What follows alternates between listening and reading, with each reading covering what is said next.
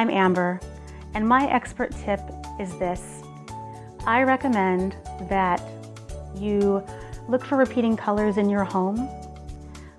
You look at your furniture, artwork, and different accessories that you've purchased over the years, because there will be a color that repeats.